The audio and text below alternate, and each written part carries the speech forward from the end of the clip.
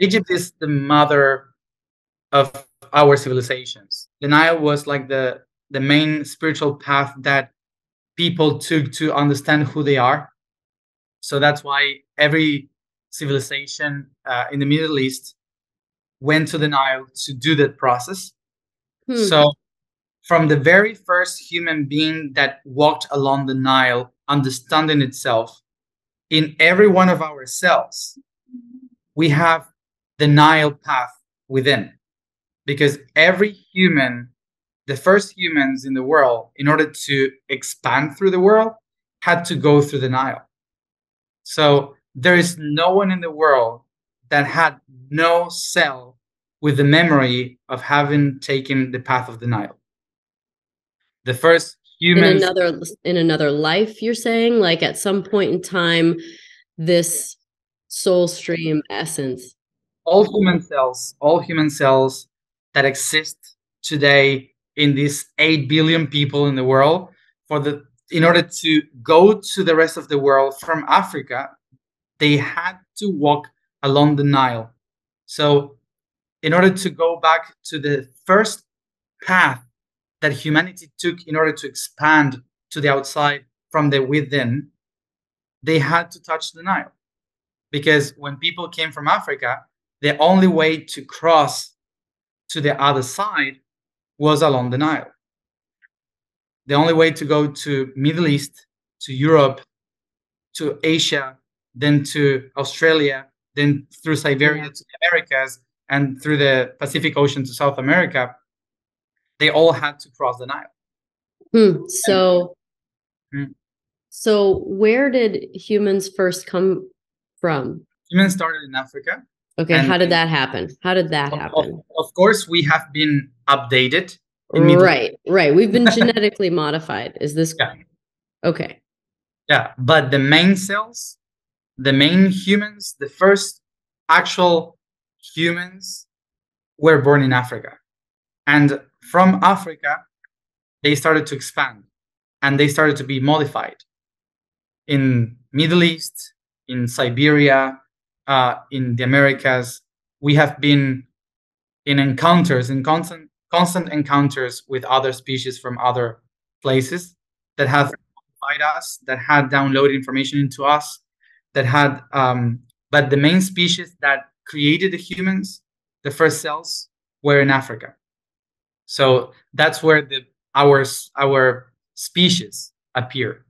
So there's a part of this human experience that is native. Yeah, there's a part. Is that just sort of the cell's learning process of like creating the organs, and then it just kept expanding and growing and creating a human? Modify. Yeah, and then but naturally. The first thing was naturally in this world, but naturally it's very weird to say, because our design was created from the 6th dimension. So sometimes the thing is, when we say aliens created humans, we usually tend to think that aliens use the same thing as a human would use to create a species. Like taking a rabbit, take it to a lab, modify something, make a mix in a vial, or whatever, and then put a syringe in it and wait for it to transform, or open it and change something inside. So that's how humans would do it. But people from other places, right, other dimensions, from other worlds, they don't usually travel from one world to another. They use interdimensional realities in order to do something. So basically, there are many species that never visit this world, but they modified the life in this world through the 6th dimension. Because we're existing on all these planes, right? Like, exactly. And there are some species in other worlds that evolved to be able to mold and to use the 6th dimension. And in the 6th dimension, there's no no space.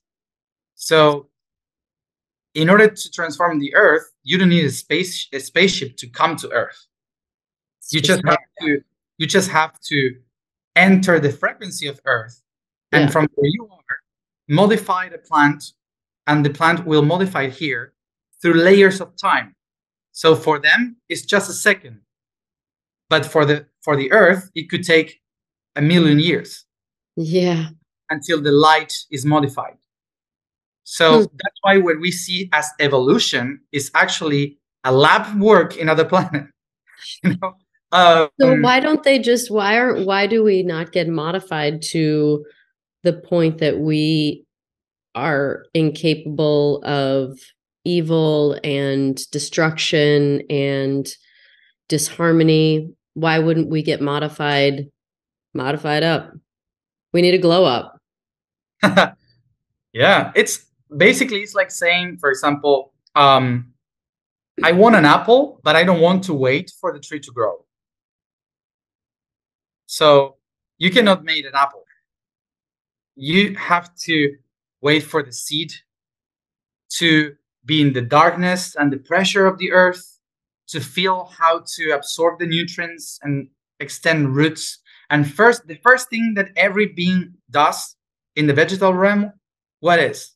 To go deep into the darkness. Yeah. Because the darkness is the one that has the minerals. The dark is the one that has the potential. And you find the dark and the potential through going against the force of the earth. And you have to feel the pressure until you feel you are tight enough to this reality to start growing up. So when you take the understanding of how a plant grows, you will understand why, in order to become an aware human being, you first have to go deep into the darkness. Is it true then that, kind of like I was saying, if we hold all the information, it's just like system overload? Like we're not capable of taking the upgrade needed to get to that space. We are doing it. Right. But like, I mean, in an instant, we're not capable of. If you do it in an instant, if you do it in an instant, there's no experimentation. Without experimentation, there's no integration. Without integration, there is no transcendence. So basically, you are breaking all the laws of time and space in the third dimension, and it doesn't make any sense for the third dimension. So actually, the thinking would be, why to even exist? You'd be useless. Back to your original set, you'd be useless. Totally. And there's only one fun thing for an eternal being to do, which is to limit itself. That's the only fun thing to do? Yeah. It's like, if you are limitless, the only fun thing to do is to put a limit. Yeah. It's like death. Like if you never died, it wouldn't give life much purpose. Exactly. Actually, there is no purpose. So we had to invent the idea of end to have a purpose. So that's why we created the idea of evil to understand light. We have to practice the bad things in order to understand what is harmony. If you don't go through the stage of listening, I don't know, very hard metal music, you won't understand the balance of high frequency music, for example. Right. And neither of them is fine. Neither of them is the good one. So what's happening? It's just different frequencies to tune in and to experience. So yeah, I mean, again, back to that like medicine journey. It was like, you're just here to experience it.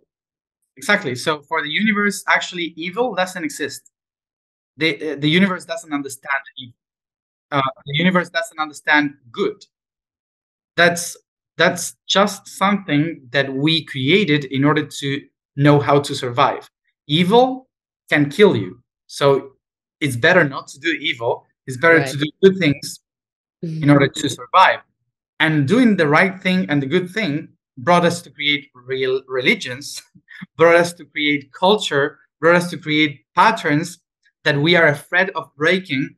So we are trapped in a system because we are afraid, because we have to do the right thing. So what is the right thing? you know. So that then you start to think, oh, maybe doing the right thing was not the right thing, because we got trapped in our own system. So now we have to break it, and we are the bad guys because we have to break the system. Right. Yeah. So that's why, what is bad, what is good. And basically, for the laws of the universe, a bad thing actually is when you break the free will of others. And what is the free will of others? The free will of others is basically to allow the other to exist. To allow the other to exist, basically, when you kill someone, or when you take the freedom from someone, you're breaking the balance of that someone. For example, for nature, it's not bad to kill when you need energy to eat. That's why all nature does it, because it's something natural. But there's nothing in nature actually that actually create slavery. For example, when you start to see the actions of evilness in nature, is when you start to see the dissonance of that reality. Because actually nature can kill because of a need, but cannot kill because of a will. So only mind can kill because of a will. And when you are becoming aware that you can kill for fun, or that you can do chaos, taking life of others because of fun, then you start living a process of disharmony with the environment, with nature. And that's why a lot of other white cells of the body starts to fight back that cancer. It's like the immunological system, the white cells, and we call it light beams, but actually are white cells of the body. So it's the immune system of the body that suddenly runs towards the cancer, and the cancer basically tries to get the cells, and the body tries to survive. And if the body doesn't survive, it will give the information of how to do it next time in the next body. If you like this clip and you want to hear the whole episode, click at the bottom of your screen.